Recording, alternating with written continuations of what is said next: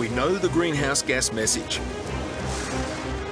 More extreme weather, more acidic oceans, more flooded coastlines. There is a remedy. Switch to more carbon-free nuclear power. It's difficult for me to see how we can transition away from fossil fuels and not use significant amounts of nuclear energy. Even environmentalists have put this energy option on the agenda. I can't see an alternative to nuclear power, at least as part of that generation of baseload. But then came the Fukushima disaster in Japan, and that in turn reminded us of the Chernobyl accident a couple of decades earlier, and in many people's eyes, nuclear was back off the agenda. It was just too dangerous. We still don't know how many years it will take to decontaminate this area, and for the thousands of displaced people to be able to return home. My view is that nuclear power in any form is not sustainable on a global scale. After Fukushima, Japan is now talking about phasing out its nuclear reactors. Germany too is moving away from nuclear in favour of renewables. I think the consequences of ignoring nuclear energy or shutting it down worldwide would be severe from a climate change perspective. Should we embrace nuclear or not? Historically, our love-hate relationship with the power of the atom goes back a long way. In the beginning, Marie Curie, who invented the word radioactivity, could see the great potential of nuclear for medicine. But in the 1940s, some big nuclear negatives exploded onto the scene. After the war came a push to love the atom again. Some peaceful users never caught on, like using nukes for engineering. New harbors, big dams, canals, passes through rugged mountainous terrain. Others, food irradiation, are used today, although in a limited way. Gamma rays are as fresh after 18 months as when they were dug up. But what did take hold was nuclear energy generation. The first commercial power plants appeared in the 1950s. These Generation 1 reactors were pretty crude, but safety standards have been improving. If you think about automobiles, a car that you would buy today is going to be intrinsically better designed and safer than one you would have bought 30 years ago. We're doing the same thing with nuclear power plants. And that's the Fukushima defence. These are older Generation 2 reactors, built in the 60s and 70s, not the much safer Generation 3 of today.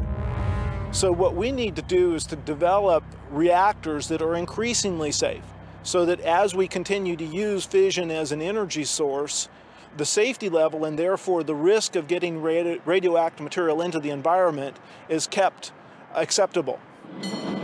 But can that be done? We went to California to get a glimpse of the next wave of reactors, Generation 4. These are the nuclear engineering labs at the University of California, Berkeley, where they're developing a reactor they say is much safer. Its radioactive fuel is sealed and can't escape into the environment. In a conventional reactor, the fuel comes in the form of little cylinders about that big. Now, they have no protective coating. But this reactor, however, has two layers of protection. One, the fuel pellets are housed inside spheres like this, spheres of graphite. There's thousands of them in there. In fact, we've got a simulation of them here. They're so tiny you can barely see them. And for a second layer of protection, each one of those has a protective coating as well. So if there were an accident, it's very unlikely the fuel could escape into the environment. Those spheres are simulated here by coloured balls. They're testing how they'll flow slowly but continuously through the reactor's reaction vessel. And made out of tough graphite, they're supposedly meltdown proof. Once we go to reactor fuels that essentially are impossible to melt, then we've got reactors which have even higher level of intrinsic safety. Already, a pebble reactor is operating in China. But the Berkeley design will step up the safety yet another notch by using a new coolant. In a nuclear reactor, the coolant is the fluid that flows over and absorbs the heat from the hot radioactive fuel. The electricity is then generated from this heat. In this Chinese reactor, the coolant fluid is helium gas. In standard reactors, it's just water. But Berkeley's is very different. This reactor doesn't use water to flow through the fuel elements and extract the heat. It uses melted salt. Now, not table salt, sodium chloride, but the related substances lithium and beryllium fluoride. Heat these guys to about 450 degrees Celsius and they turn into a clear liquid. One of the big advantages of the salt is that it's very effective in moving heat around, but it's at low pressure. Low pressure means a less accident-prone reactor. Today's Generation 3s run at a staggering 70 times atmospheric pressure. If we switch to liquid coolants, like these fluoride salts that we're using, then we can build much more compact, high power density systems that operate at atmospheric pressure. And that gives us a system which is intrinsically safe because there's no source of pressure to disperse radioactive material. For another safety innovation, I went to the eclectic labs of General Atomics in San Diego. Here, they research everything from magnetically levitated trains to algae for car fuel. For nuclear reactors, they're planning to replace the fragile metal parts. One of the problems with high temperature reactors is things can melt. For example, in today's reactors, the fuel is held in place by metal rods. Now, metal melts relatively easily.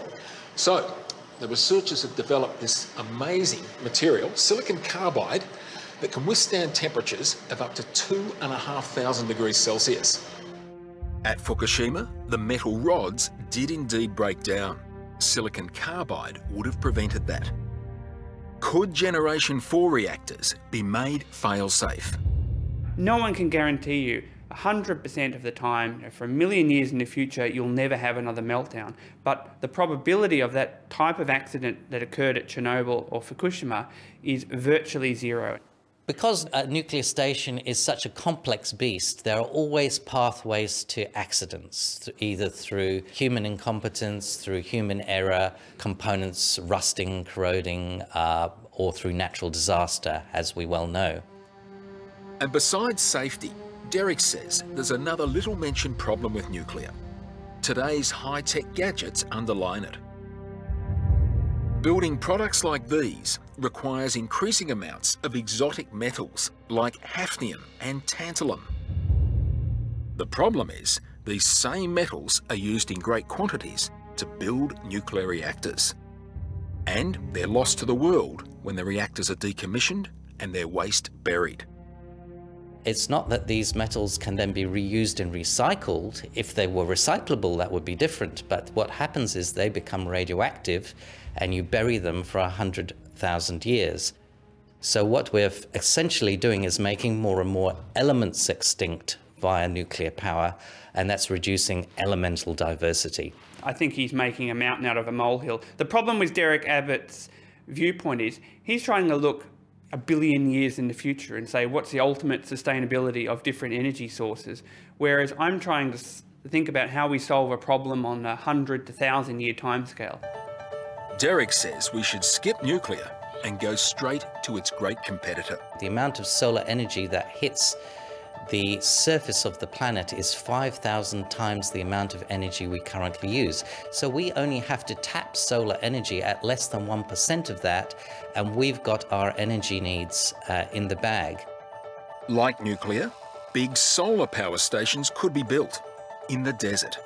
If you add up all the solar energy that hits all the deserts of the world, that amount of solar energy over 6 hours is enough to power the whole world for a year. The trouble is, unlike nuclear, sunshine is intermittent. It varies with the weather and seasons and disappears completely at night.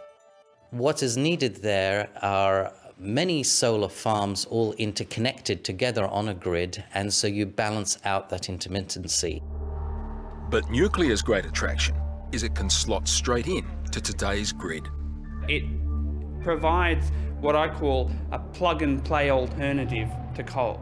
I mean, you can take out a coal-fired power station, you can put in a nuclear power station, and you have something that has replaced coal. Since we discovered the power of the atom, there's been great optimism for nuclear. We'll have to wait and see how this long-time love-hate relationship works out.